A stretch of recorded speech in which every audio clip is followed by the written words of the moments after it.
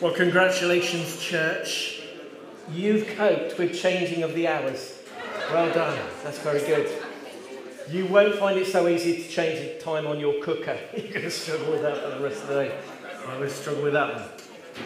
But come, all of you, young or old, online or on site, you're welcome as we join our Easter celebration with billions of Christians around the world and down through the ages, a celebration of life and death. For God so loved the world that he gave his one and only Son, that whosoever would believe in him shall not perish, but shall have eternal life. And Jesus says, I am the living one. I died, and behold, I am alive forevermore. I have the keys of life and death. Therefore, if anyone is in Christ, says Paul, then they are a new creation. The old has gone, the new has come. We can have a fresh start with Jesus and in our life because of Jesus. So we're going to share a Christmas greeting. Let's read it together. Christmas, Easter greeting. We can use it at Christmas too. Good, let's say together. Christ has died. Christ is risen. Christ will come again. Christ has died. Christ is risen. Christ will come again. He is risen indeed. Hallelujah. Let's pray together. Our God and Father, as this morning breaks, there dawns the light of a new resurrection day. We've come to worship and adore you as those who are your children, for that is what we are. Warm our hearts and lift our praise to you and renew our confidence in you. Lord Jesus, Easter morning tells us you are alive.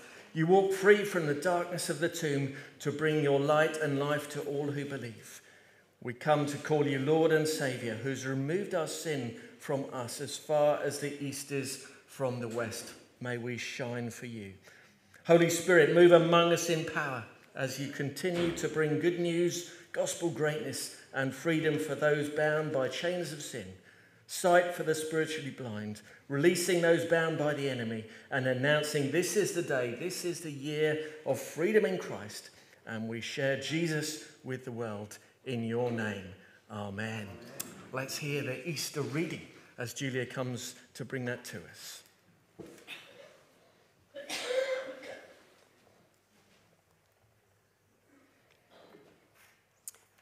Our Bible reading from Luke 24, verses 1 to 12. On the first day of the week, very early in the morning, the women took the spices they had prepared and went to the tomb. They found the stone rolled away from the tomb. But when they entered, they did not find the body of the Lord Jesus. While they were wondering about this, suddenly 2 men in clothes that gleamed like lightning stood beside them. In their fright, the women bowed down with their faces to the ground. But the men said to them, "Why do you look for the living among the dead? He is not here. He has risen. Remember how he told you while he was still with you in Galilee. The Son of Man must be delivered over to the hands of sinners, be crucified, and on the third day be raised again." Then they remembered his words. When they came back from the tomb, they told all these things to the 11 and to all the others. It was Mary Magdalene, Joanna, Mary the mother of James, and the others with them who told this to the apostles. But they did not believe the women, because their words seemed to them like nonsense. Peter, however, got up and ran to the tomb. Bending over, he saw the strips of linen lying by themselves, and he went away, wondering to himself what had happened. This is the word of the Lord. Thanks be to God. Well, good morning, everyone, and happy Easter to you all, and happy Easter online. Let's stand and sing our first song. Christ is risen. Hallelujah.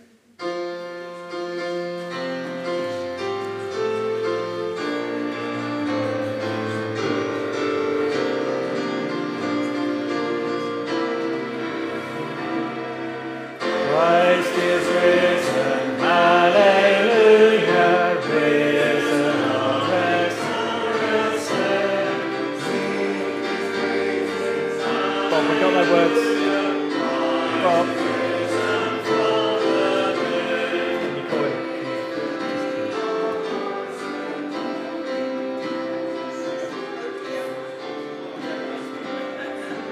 can't remember the words, neither can I, don't worry.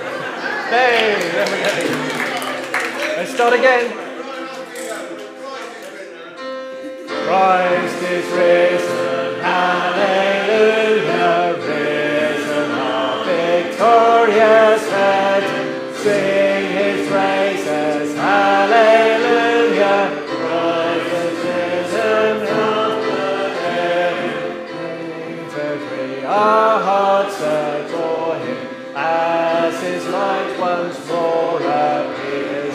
And in joy before him, rising up from grief and tears. Christ is risen, hallelujah, risen our victorious head. Sing his praises, hallelujah, Christ is risen from the dead. Christ is risen, all the sadness of his earthly life is o'er. Through the open gates of gladness, he returns to life once more. Death and hell before him bending, see him rising through the room.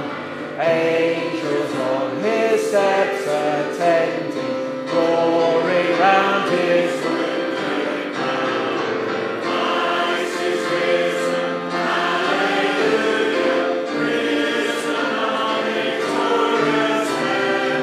Sing his praises, hallelujah, Christ is risen from the dead.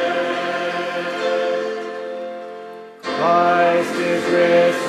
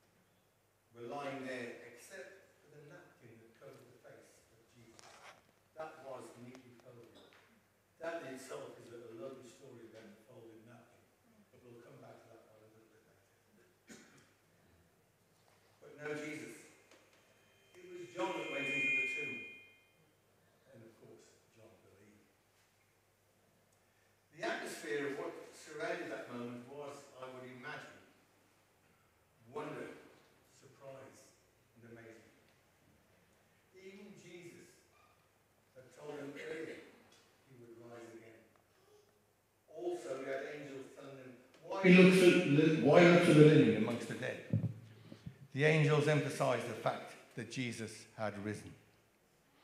And Peter, even Peter, ran to the tomb, who not long beforehand ran from his master, denying he ever knew him. But even he was amazed. So there are many things puzzling and perplexing to us, which would be plain and profitable if we rightly understood the words of Jesus. We may be lost in wonder, like these disciples who believed Jesus to be the Son of God and the true Messiah.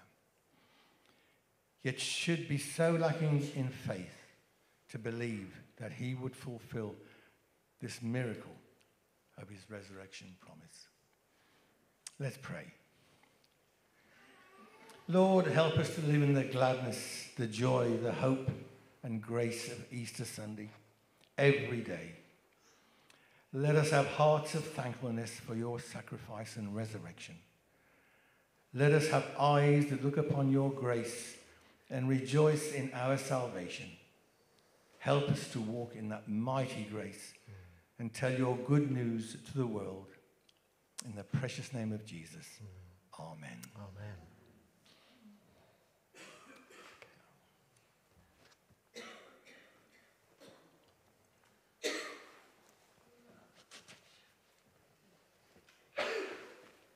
Good morning, everybody. Good morning. Happy Easter. Christ is risen. He's risen indeed. Now, I've got to bring you a little bit of notice about nominations for charity trustees. I don't want to lose the Easter spirit here. It's just something that we have to do, okay? But this is part of our worship here, and I want us to treat it as part of our worship over Easter, that I do this, and that we look for leadership in this church. So let me read this out to you. We have an annual general meeting here at the church to be held on 23rd of April 2024. And the election will take place for charity trustees. Charity trustees have the duty of managing the affairs of the church. Now, Barry Chivers and Jim Collins have completed their terms of service as trustees. Barry does not wish to stand again, but Jim will. Any church member who is not employed by the church or who has been baptized by immersion as a believer is eligible to stand as a leader as in the election for charity trustee. So nominations are invited, please, from these people. Nominations must be submitted in writing with a supporting signature of 2 other church members and the consent of the candidate. Is that clear? 2 signatures and the consent of the candidate. They must be received by myself as acting church secretary at the moment by next Sunday. That is the close of day next Sunday, Sunday the 7th. I've got forms today, and I'll be here during the week as well. So if you need forms, come and see me, please, and I will give those to you to fill out. Members are asked when nominating a candidate to indicate the gifts and skills that they feel that those persons might bring to the trustee role. So, members considering standing for election as a charity trustee are invited to discuss the duties and the time commitment involved in that. Can we just spend a moment praying about that as part of our worship as we lead into this? Thank you. Father God, we thank you for leaders. We thank you that you appoint between us, amongst us, people gifted to serve you. So, Father, here as a church, which is also a charity, in need of trustees, we commit this into your hands as part of our worship, that you will grant to us and lead us to those people that you have brought to us to help build your church as you build your church here in this place, in this community. And we ask of this in the name of the living Lord Jesus, who rose this day. Amen. Amen. Thank you. Amen. Thank you, Colin. You know, mobile phones have changed our culture forever. You can make and receive calls. No need to track down a phone box anymore. You can do emails and get messages. No need to go into the office anymore. You can buy and sell things from all around the world. You know, going to the shops. It's so last century. You can do all manner of things. You can play games with people right around the world on your phone. We could do so much more if only we knew how to use all the apps on our phone. But one of the huge changes came with this little section at the front, this screen, the ability to take photos. And now we can take photos on our phones, we can take videos, we can take selfies, and we can record all these things and share them with others. So this morning I want to imagine we put a mobile phone in the hands of those witnessing the Easter story. And what would we see? We see a number of images. These are not something I've created. I'm grateful to the person who put this together, which I downloaded, you guessed it, on my phone. So often we skip through Easter week. We pick up Palm Sunday and then Easter morning, here we are, and we look at those two things and we miss out so much, and that's a shame. And so we look at the gospel accounts, and John spends half of his gospel just on this last week. As Baptists, we might spend 2 30-minute sermons. So we're going to try and redress the balance a little and walk through this walk through this Holy Week from last Sunday through to Easter morning. And we began last week as we looked at Palm Sunday, the day when Jesus came to Jerusalem, having ridden into the temple. Having ridden into the city, he went to the temple. And we read in Scripture, Jesus entered the temple courts. He began to drive out those who were selling. It is written, he said, my house will be called a house of prayer, but you have made it a den of robbers. I wonder, when we fail to pray, we rob God of what he longs for, don't we? When did we last rob God of what was rightfully his?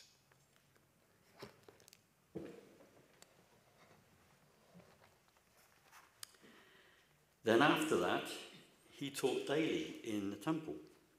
But the leading priests and the teachers of the religious law and the other leaders of the people began planning how to kill him. But they could think of nothing, because all the people hung on every word that he said. So I wonder, do we hang on every word of Jesus, or do we get distracted?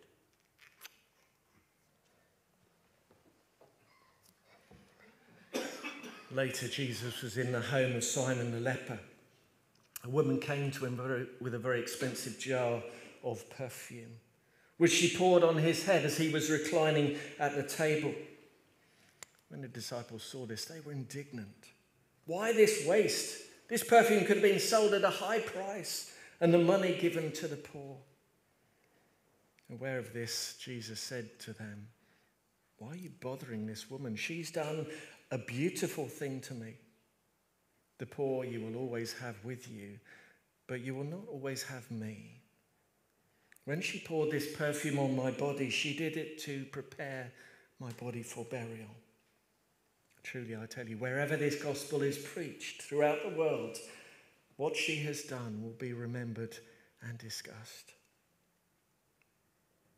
I wonder, are we willing to do a beautiful thing, something costly for Jesus in our day?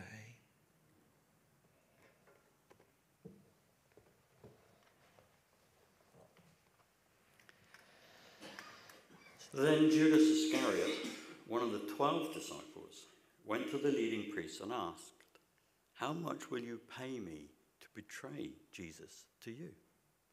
And they gave him 30 pieces of silver. And from that time on, Jesus began looking for an opportunity to betray Jesus. I wonder, how many times have we failed Jesus this week?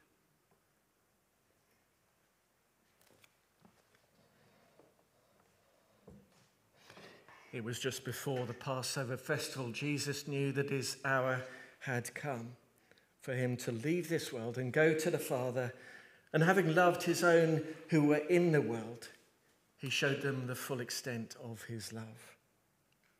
The evening meal was in progress. Jesus knew that the Father had put all things under his power, and he had come from God and now was returning to God. So he got up from the meal, took off his outer clothing and wrapped a towel around his waist.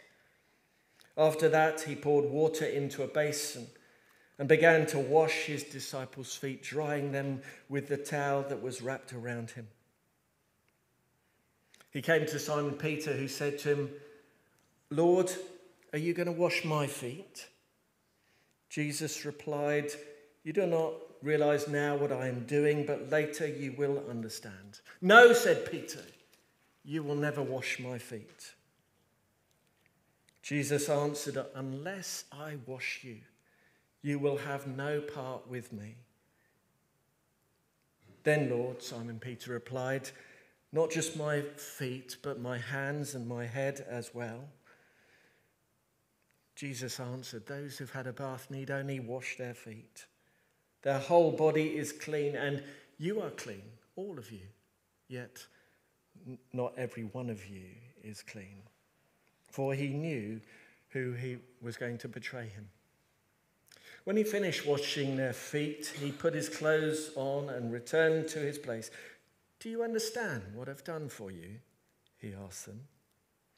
"You call me teacher and Lord, and rightly so, for that is what I am. Now that I, your Lord and teacher, have washed your feet, you should also wash one another's feet.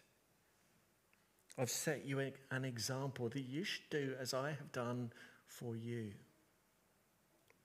Very truly, I tell you, no servant is greater than his master, nor is a messenger greater than the one who sent him. Now you know these things, God will bless you for doing them." I wonder, are we willing to wash one another's feet?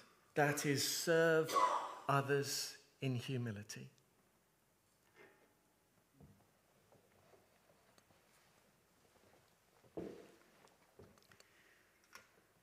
So then in the Last Supper, Jesus was resting at the table with the 12. And while they were eating, Jesus took bread, and when he had given thanks, he broke it, and he gave it to his disciples. And he said, "Take, eat, this is my body." And then he took a cup, and when he had given thanks, he gave it to them. And he said, "Drink from it, all of you, for this is the blood of my covenant. It is poured out for many for the forgiveness of sins. I tell you, I will not drink from the fruit of the vine from now until the day when I drink it anew with you in my Father's kingdom." So I wonder, do we believe or think that we actually need forgiveness of sins?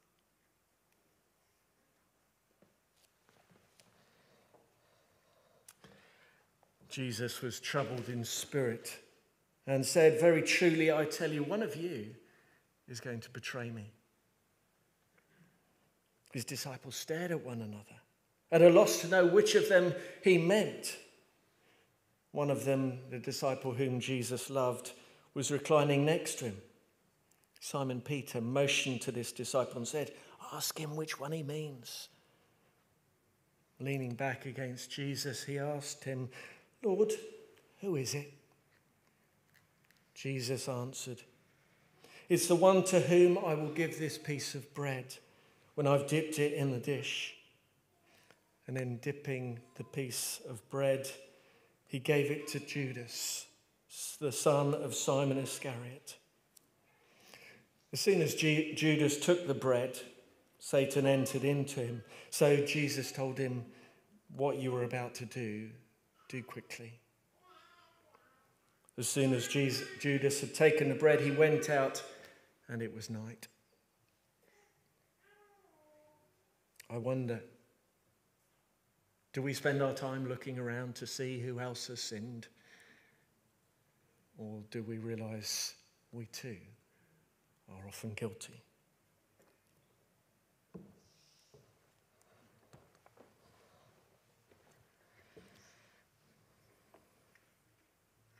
So after this, Jesus went with his disciples to Gethsemane. And he said, "Sit here while I go over there and pray." And he took Peter, James, and John along with him, and he became anguished and distressed in heart. And then he said to them, "My soul is crushed It is crushed with grief to the point of death. Stay here and keep watch with me."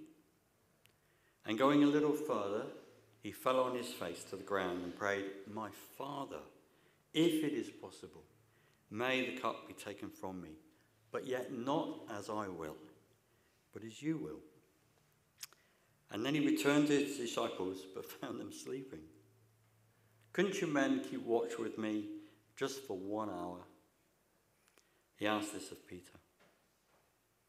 And he said, "Watch and pray so that you will not fall into temptation. The spirit is willing, but the flesh is so weak."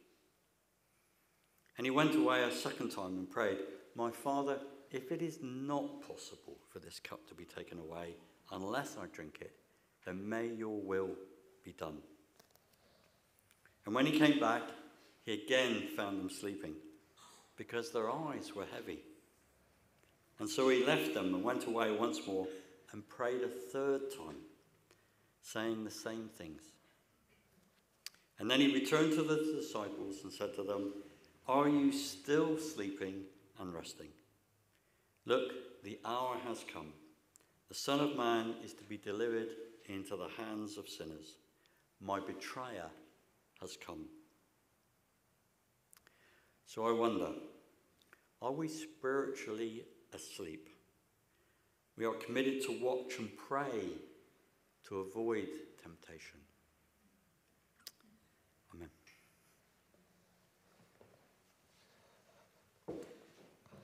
While he was still speaking, Judas, one of the 12, arrived.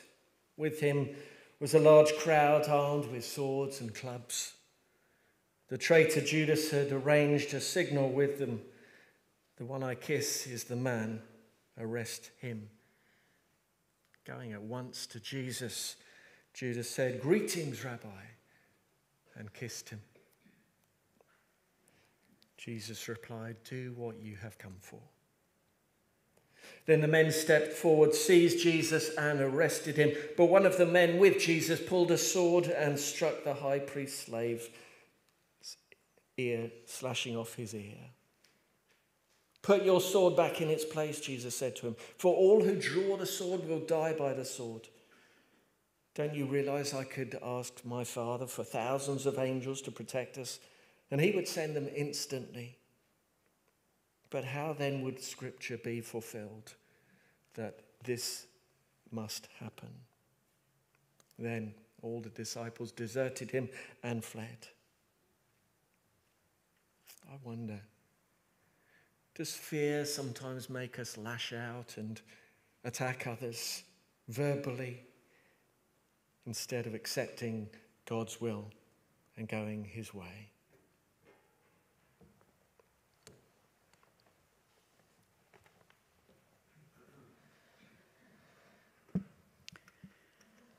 So those who had arrested Jesus took him to Caiaphas, the high priest, where the teachers of the law and the elders had assembled.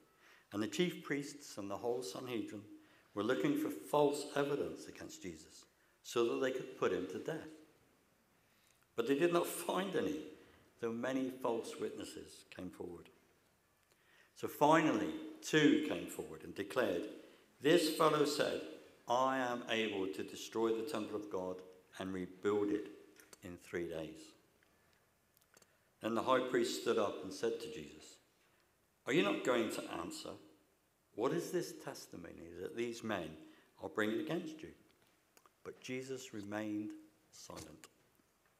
The high priest said to him, "I charge you under oath by the living God.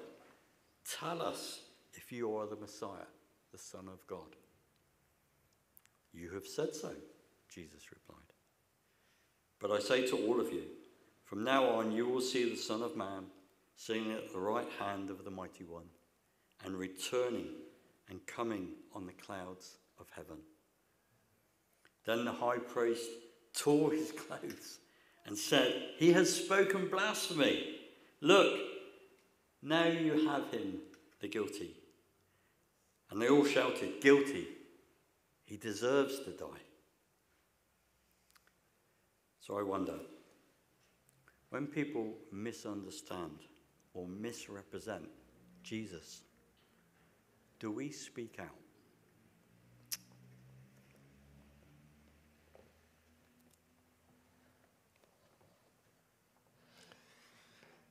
Now Peter was sitting in the courtyard, and a servant girl came to him, saying, "You also were with Jesus of Galilee."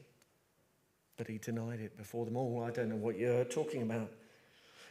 Then he went out to the gateway, where another servant girl saw him and said to the people there, "This fellow was with Jesus of Nazareth." He denied it again with an oath. "Oh, I don't know the man."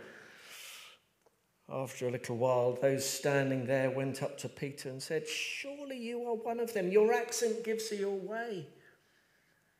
Then he began to call down curses, and he swore to them, "I don't know the man." Immediately a cock crowed. And Peter remembered the word Jesus had spoken, "Before the cock crows, you will disown me 3 times." And he went outside and wept bitterly. I wonder, when people are discussing faith, your friends, your colleagues, do I admit to knowing Jesus? Or do we deny him or stay silent?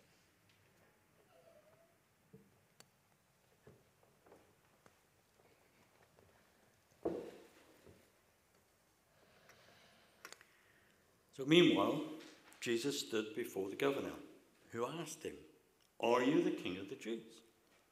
"You have said so," Jesus replied. And when he was accused by the chief priests and the elders, he gave no answer. Then Pilate asked him again, "Don't you hear the testimony that they are bringing against you?" But Jesus made no reply, not even to a single charge. This to the great amazement of the governor. But now it was the governor's custom at the festival to release a prisoner chosen by the crowd. And at that time they had a well-known prisoner whose name was Barabbas.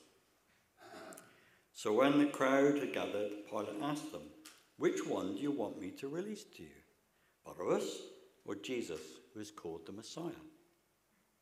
For he knew it was out of self-interest that they had handed Jesus over to him. But the chief priests and the elders persuaded the crowd to ask for Barabbas and to have Jesus executed.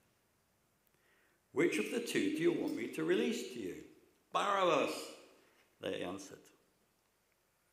"What shall I do then with this Jesus who is called the Messiah?" And they all answered, "Crucify him." "But why? What crime has he committed?" asked Pilate. But they shouted all the louder, "Crucify him!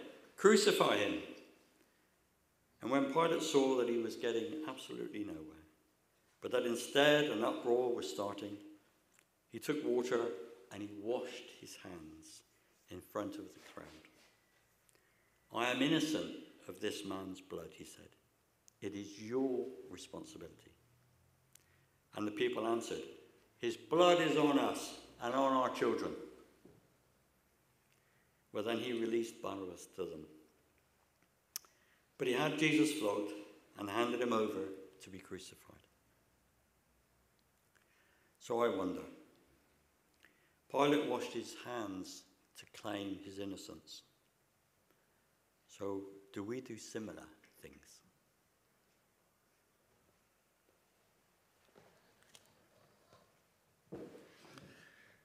Some of the governor's soldiers took Jesus into their headquarters and called out the entire regiment. They stripped him and put a scarlet robe on him, then twisted together a crown of thorns and set it on his head. They put a staff in his right hand, then they knelt in front of him and mocked him. "Hail, King of the Jews," they said. They spat on him and took a staff and struck him on the head again and again. After they'd mocked him, they took off the robe and put his own clothes on him. Then they led him away to crucify him. I wonder, do we do violence to Jesus for whatever we did to the least of the brothers of his we did to him.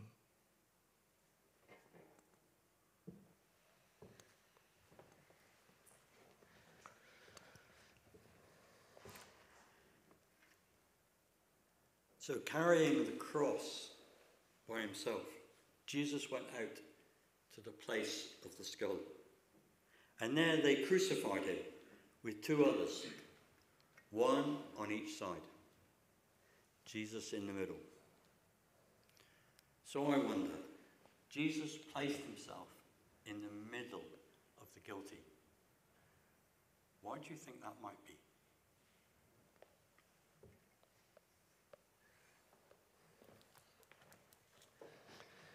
We're going to sing a song, You Chose the Cross. If you feel able, let's stand to sing and reflect on that very question.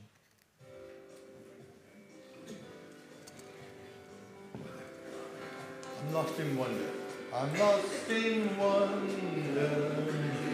I'm lost in love. I'm lost in praise for evermore. Because of Jesus' unfailing love, I am forgiven, I am restored.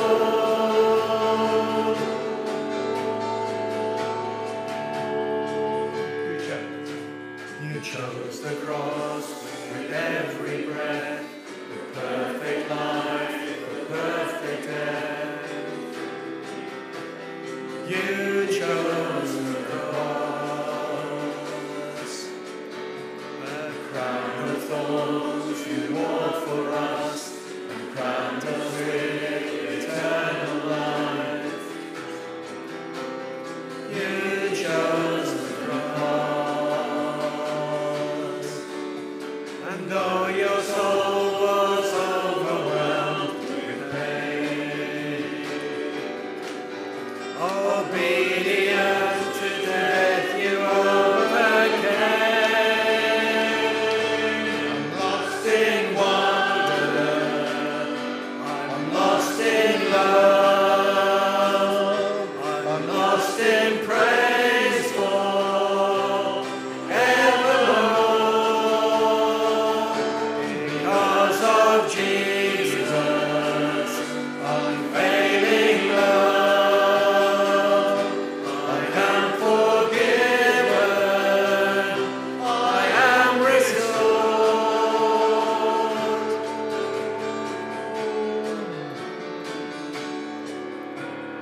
Loose the cords of sinfulness and broke the chains of my disgrace. You chose the cross. From the grave, victorious, you rose with names so glorious. You chose the cross. The sorrow that surrounded you was pain. Get not my will, but yours be done, you cried. I'm lost in wonder, I'm lost in love, I'm lost in praise for evermore. Because of Jesus' unfailing love, I am forgiven, I am restored. I'm lost in wonder, I'm lost in love, I'm lost in praise for evermore. Because of Jesus' unfailing love, I am forgiven, I am restored.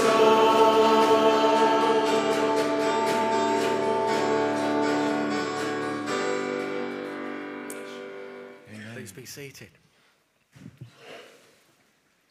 We continue on. Near the cross of Jesus stood his mother's sister, Mary, the wife of Clopas, and Mary Magdalene. And when Jesus saw them there and saw his mother there and a disciple whom he loved standing nearby, he said to her, "Dear woman, here is your son." And to the disciple, "Here is your mother." I wonder, when you look at others in church, others who are followers of Jesus, do you see them as people or strangers, or do you see them as family?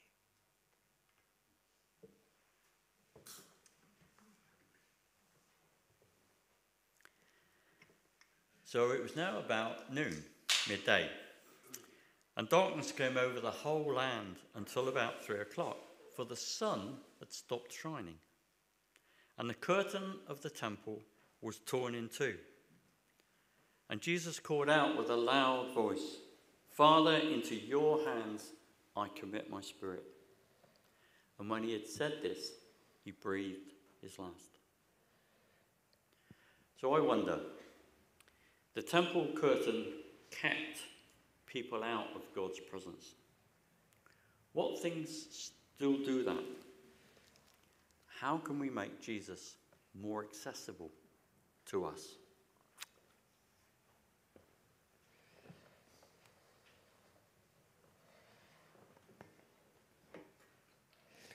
The centurion, seeing what had happened, praised God and said, "Surely he was the Son of God." I wonder, in the midst of that suffering and humbling, that man saw Jesus not just as another man nailed to a cross, of which he'd seen many, but he saw him as the Son of God. To we, who is that man who was nailed to a cross? There's a song, I'm sure we all know it, that sums it up very well. We'll just sing the first verse. It's "When I Survey." When I survey the wondrous cross on which the Prince of Glory died, my riches gain I count but loss, and pour content on all my pride.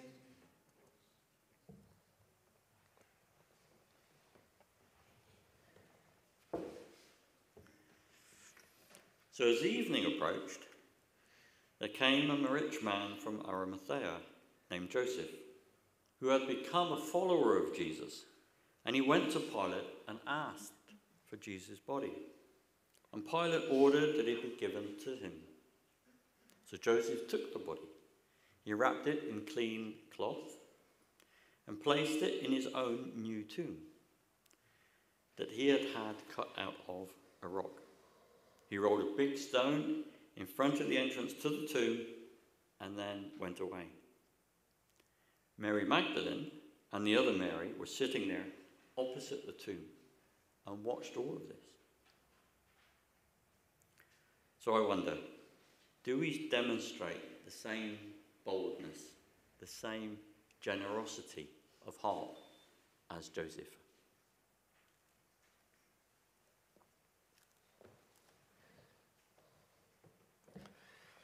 The next day, the day after Preparation Day, the chief priests and Pharisees went to Pilate. "Sir," they said, "we remember that while he was alive, the deceiver said, 'After 3 days I will rise again.' So give the order for the tomb to be made secure until the 3rd day. Otherwise his disciples may come and steal the body away and tell the people he has been raised from the dead. This last deception will be worse than the first. Take a guard, Pilate answered. Go make the tomb as secure as you know how. So they sealed the tomb and posted guards to protect it. I wonder, here were people desperate not to believe in Jesus. Who do we know who is resistant to believing, who is resistant to faith?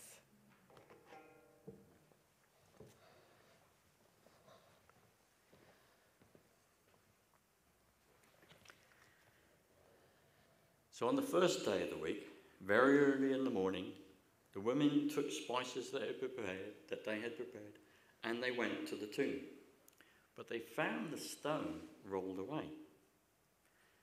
And they entered, but they did not find the body of the Lord Jesus. And while they were wondering about this, suddenly two men in clothes and gleamed like lightning stood beside them.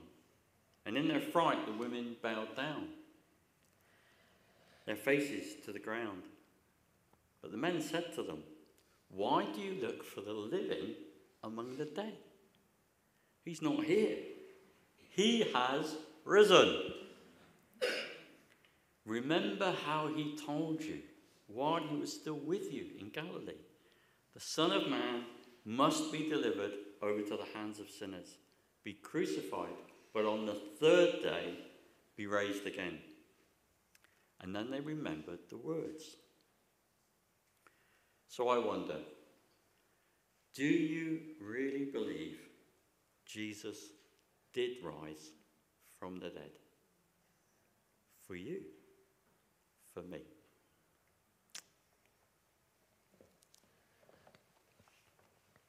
When the others came back from the tomb, they told all these things to the 11 and to all the others. But the story sounded like nonsense to the men, so they didn't believe it. Peter, however, got up and ran to the tomb.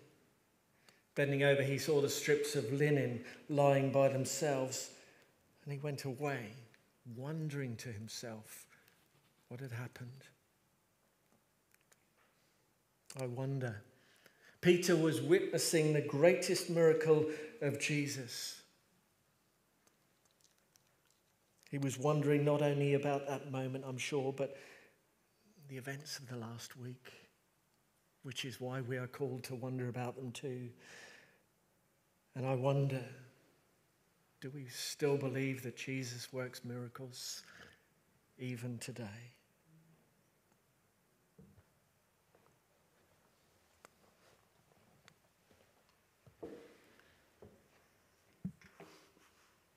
So Mary stood outside the tomb crying.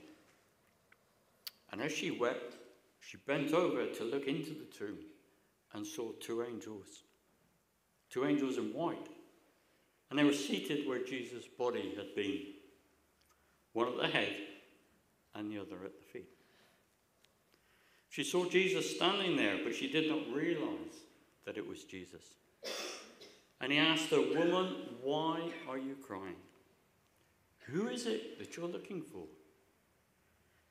And thinking he was the gardener, she said, "Sir, if you have carried him away, tell me where you have taken him, and I will get him." And Jesus said to her, "Mary." And he'll say to us, Colin, Jen, Pam, whatever your name is, Jesus will say that name. And Jesus turned towards him and cried, "Teacher." And Jesus said, "Do not hold on to me, for I have not yet ascended to the Father. Go instead to my brothers and tell them, I am ascending to my Father, to your Father, to my God, and to your God." And Mary Magdalene went to the disciples with the news. "I've seen the Lord." And she told them all the things that he had said to her. So I wonder, have we seen the Lord? Not necessarily with our eyes, physically, but here, in our hearts.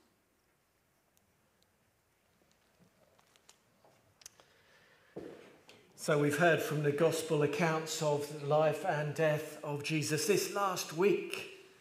All the events in detail. We have them told by eyewitnesses. Not just one, not just two, a whole host of them who all saw the same things.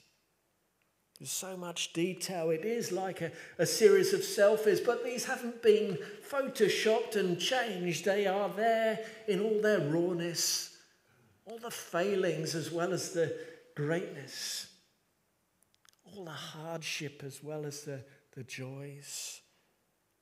We see the beauty, we see the betrayal, we see the meals, the trials, the injustice, the suffering, the death, and finally the resurrection. And they tell this story. They describe the events that we can read them even today and make our decision. And at any point, Jesus could have stepped back and said, no, I'm not going through with this. But he continued on. Why did he continue on? Look around. Look around at our world today. Look on the news. Look in the newspapers. You see the messes everywhere. That is why Jesus came. The wars, the injustice, the hatred, the greed. That is why he came. He came because those things not only are in our newspapers, they also lurk inside each and every one of us. And it's all very well reading these accounts or hearing them and saying, well, that's good, or even saying, well, they're true. But if we won't go that next step and say, it was for me that Jesus went through this, because I have sinned, because I have failed, then there is no gain. If we refuse to acknowledge that all the things we have done that we regret and we think back on and come to us in those dark moments when we least expect them, when we are haunted by those failings and selfishness, if we pretend that we haven't done them, if we deny that we've caused pain to others and pain to God in heaven, if we say, well, there's not a problem for me, then there is a problem. Only people who know they have sinned, who know they have failed, know they need a saviour. If you've never failed, you don't need a saviour. God bless you. But you don't believe in him anyway. We all need a saviour because we have all sinned. And when we realise that, we know we can't provide our own solution. We can't undo those things that we have done. But Jesus went to the cross so that they could be dealt with, that he could bear the punishment, the pain, the blame for our sin. That verse we sang earlier, when I survey, the last two lines could be a bit oblique, could be a bit hard to understand. My richest gain I count but loss and pour contempt on all my pride. The writer is saying, when I look at the cross of Christ, the greatest thing that I can give my whole life means that I end up richer. But in order to do that, I need to crush my pride. I need to pour contempt on all my pride. And that is often, almost always, the thing that stands between people and faith. Pride. The inability to say, yes, I've failed.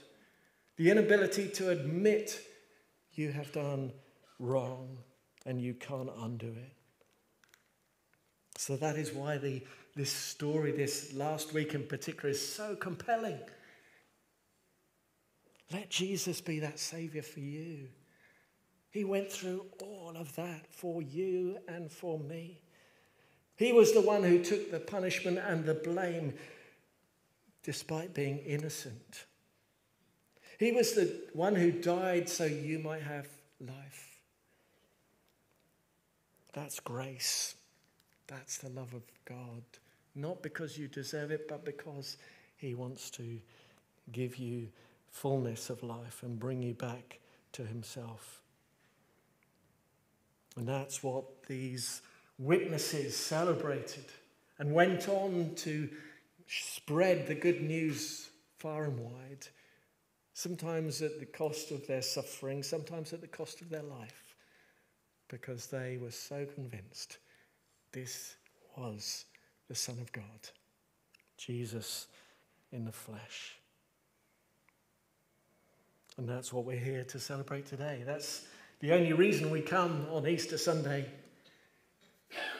not to fill out an hour of our time on a Sunday morning, but to celebrate that Jesus is the Son of God who died and rose again to bear our sin and give us life. I wonder if we can therefore resonate more fully with this story. Have you messed up? Have you regrets? Have you failed? Do you realize there's nothing you can do to resolve that? Do you seek a Saviour who could relieve that heavy burden from your shoulders? Then ask Jesus to be your Lord and Saviour now. I wonder, would you bow your heads? Would we, as we speak to God, who is alive forevermore, we say, Lord Jesus, I know I have sinned,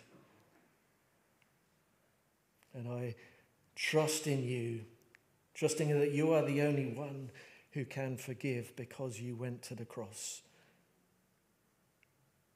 I'm truly sorry for all my failings, and I trust you and ask you to be my Saviour. Transform me, give me a new start in yourself, in your grace. Where there was darkness, Lord, would you bring light that would shine brighter and brighter and transform my life until that day when we will see you face to face. In Jesus' name, amen. If you have felt something different today, if that maybe has been a prayer that has really challenged you, then do come and speak to myself or Colin after the service. We'd love to speak with you further. It may just be the first step of coming to understand this wonderful story from history. We're going to sing a song together. It's called This Is Amazing Grace.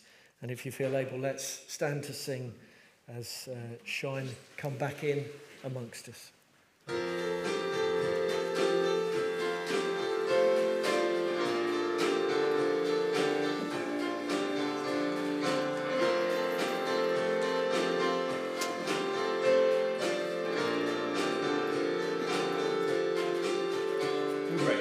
Who breaks the power of sin and darkness, whose love is mighty and so much stronger, the King of glory, the King above all kings, who shakes the whole earth with holy thunder and leaves us breathless in awe and wonder, the King of glory, the King above all kings. This is amazing grace. This is unfailing love, that you would take my place, that you would bear my cross. You laid down your life, that I would be set free.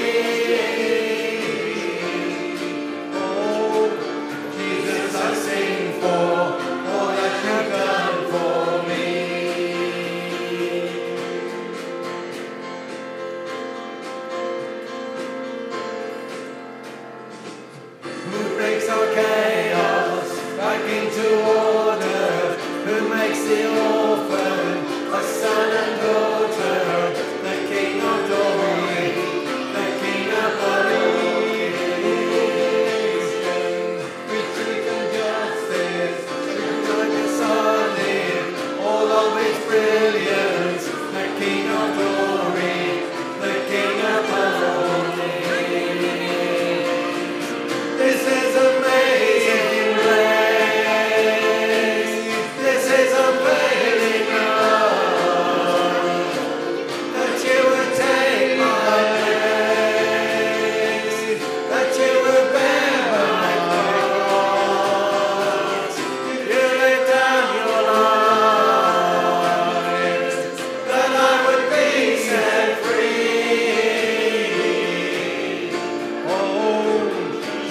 Jesus I sing for all that you've done for me. Worthy is the Lamb who was slain. Worthy is the King who conquered the grave. Worthy is the Lamb who was slain. Worthy is the King who conquered the grave. Worthy is the King who was slain. Worthy is the King who conquered the grave. Worthy is the Lamb who was slain. Worthy is the King who conquered the grave. Worthy is the Lamb who was slain. Worthy is the King who conquered the grave.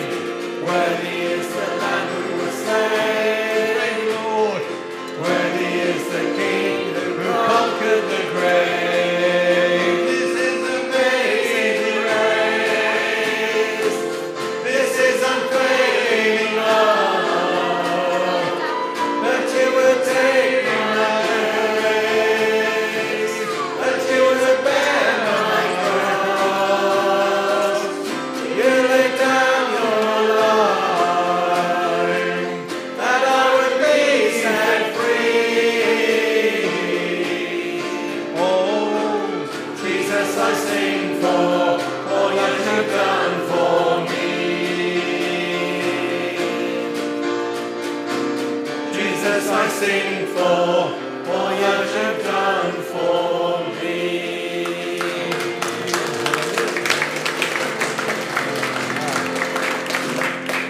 Good stuff. Have a seat. It's great to see crowded seats here at the front as Shine has come in, our children and families working. We're so grateful to our team who week by week just work with our young people. Perhaps we give them a clap of thank you. Thank you very much. All the team. That's really good. Right, has anyone got a birthday? We like to celebrate birthdays. Has anyone got a birthday in the past week? Coming week? Bob's got one. Right. Have a toffee, pull your teeth out. There we go. There we go. When's your birthday, Bob? 3rd of April, good stuff. Claire's got a birthday. Claire, when's your birthday? 2nd. Okay, that's Tuesday, I think. Tuesday. Any other? Oh, Barry's got a birthday. When's that? The 5th of April. 5th of April. That's great. Happy birthday. 85. Wow. Brilliant. Where am I? Oh, there we go. There we go. Oh, it's not the birthday. Wedding anniversary. 1st of April, April Fool's Day. Tell us you and your husband's name. Terry. Terry and Trisha. Terry and Trisha celebrating. Oh, right, Barry. You've even got mail. There we go. Happy birthday. Barry's a wonderful guy and one of our leaders stepping down. And while we're on birthday wedding anniversaries, I've got one too with Lucy, my wonderful wife. Thank you, Lucy. There we go. Any other birthdays? Any other celebrations? Let's give thanks. Heavenly Father, we thank you for the ability to celebrate together. We are grateful and we're blessed by each of these people. And Lord, would you just continue to work in their lives and show them your love that they may show your love to the world in marriages and in birthdays and the life that we have. In Jesus' name, amen. Come and share with us.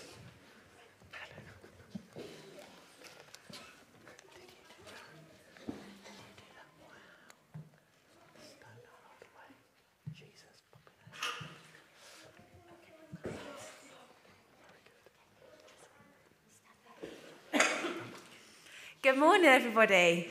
Good morning. Very happy Easter to you all. We have had a wonderful time in Shine this morning thinking about the Easter story. So we heard the Easter story and it was wonderful to hear that some of the children already knew so much about the Easter story because they've been learning about it at school and they've remembered how we've also learnt about it in church. And so they answered some questions about that. And we had a time of worship together. We sang our praises to the Lord. And then they've made some brilliant Easter crafts that they're going to come and show you now. So can some of our children come up the front with your crafts and show the church what you've made? That would be brilliant. So make sure you spread out so they can see. And this is really clever,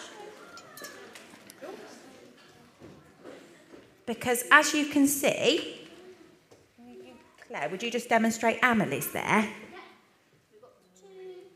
So we've got the two, and then you can see Jesus is alive, and then there's Jesus as well, rising again.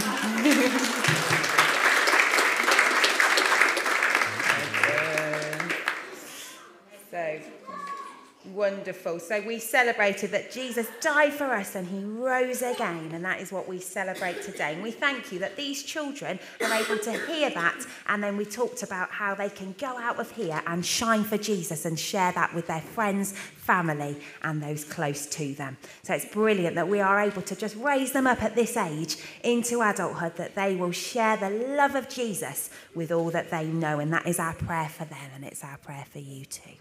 So thank you, everybody. Excellent, thank you. And I think for every young person that's come today, there will be something special. If you go through to our hall through there, coffee and tea afterwards, there's something egg-shaped and chocolate-flavoured. So that would be good. And where's Jane? Jane, give us a wave. Jane there, wearing a yellow jumper, she would like to give you something she's crocheted and made it. So that's very good. See Jane again through in the hall. She'd love to give you a Christmas gift. Right, who likes Christmas? I'm always ahead of myself, aren't I? Yeah. Who likes speaking out in front of a crowd? Can you put your hands up? Oh, not many hands. Who likes praying in front of a crowd? Even fewer hands. Who doesn't like putting their hands up in public? Okay. Right. We're going to do some praying together, and it's something we can all join in. So would you like to go like that? Every person, adults and young people. And then go like that. Put your hand over your mouth, because we're going to do whispering prayers. It's really easy. Everyone can do this and not get worried about it. So, as you hold your hands over your mouth, could you whisper someone who's very special to you, who you're grateful for? Just say their name. Okay. And now name something that you're really thankful for today or this week. Whisper it. And now whisper something that you're sorry for, or that you want to say sorry for. And now, name someone who's ill or you'd like to see get better or have a better situation. Now, maybe you've seen something on the news, a situation or a country that you'd like to bring before God. Just whisper the name of that situation before God.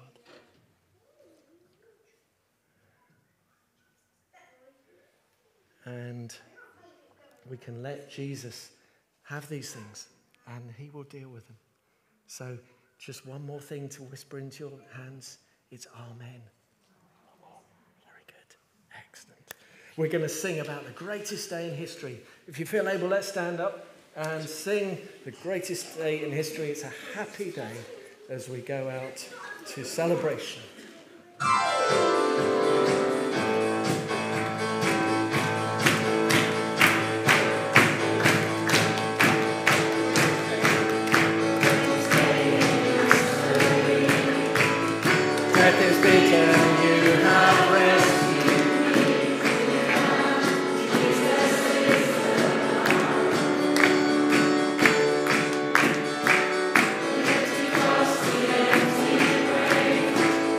Life eternal.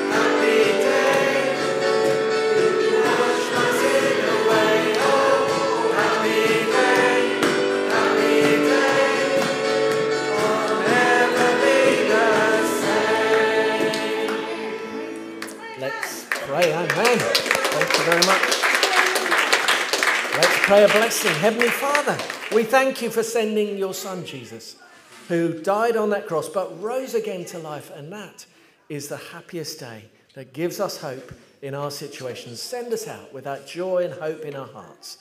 In Jesus' name, amen. Amen. Do go through and join our celebrations and refreshments in the hall.